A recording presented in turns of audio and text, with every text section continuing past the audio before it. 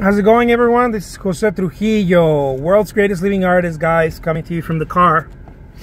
I came to pick up my son from school, and I have some time to make another awesome video. So today I wanted to talk to you guys. I've been doing some awesome videos, and I want to talk to you guys about this.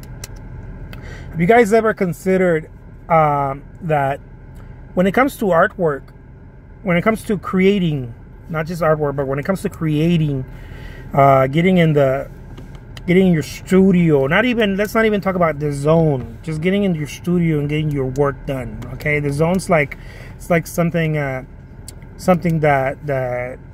seems to visit, and you know, and it's kind of fleeting, you know. At least that's what it seems like, right, when we talk about it. But let's not even touch on that right now. Let's talk about just getting into the studio and doing your work. Have you noticed that some days, I don't know where you are at in your journey, right?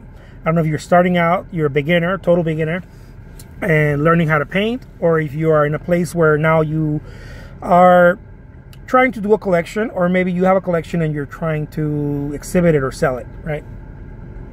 Which means the same thing. So I don't know where you're at, but I don't know if you've noticed that there's this happens. You have peaks and valleys. I don't know if you've noticed that. Especially if you're already trying to exhibit your art, or you're trying to sell it, and you experience lows and you experience highs. And you experience lows and you experience highs. Meaning some days you sell, some days you just don't sell. Or some days you're very productive, some days you're just not productive at all. Or it might be weeks or months, I don't know.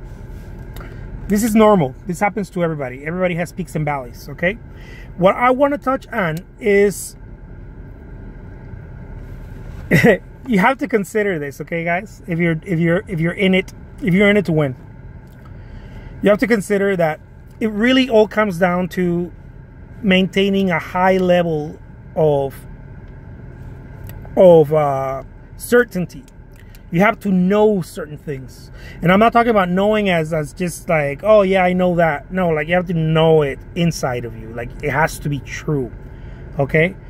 And this comes down to how high is your level of commitment, right? Because the higher your level of commitment, the more your actions.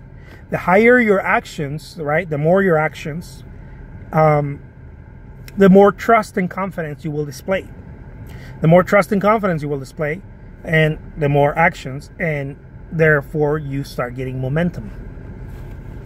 When you experience this valleys, is because you usually this happened to me. I know that I'm not alone here, okay? I've talked to many artists, and not just artists, other professionals, and this is the single thing that makes you or breaks you, guys.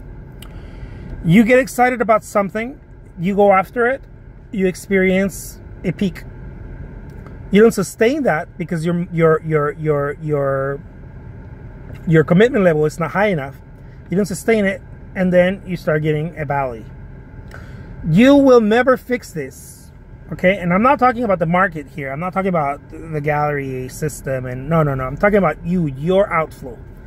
You will never work this out, right? Fully work it out, unless your commitment rises. So it's something to ponder, okay? It's something to don't even ponder it. It's something to just look into. Just look into it. Look and realize where your commitment level is, because you will never fix this.